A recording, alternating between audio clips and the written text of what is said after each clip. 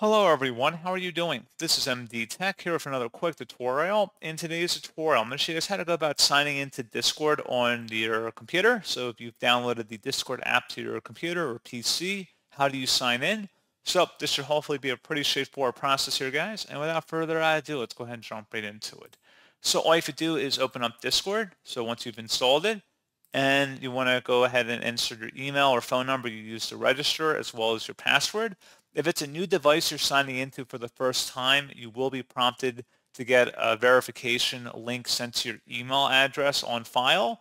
You have to click on that and then come back in here and that will authenticate your account.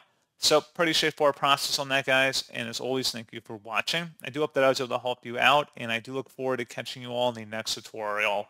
Goodbye.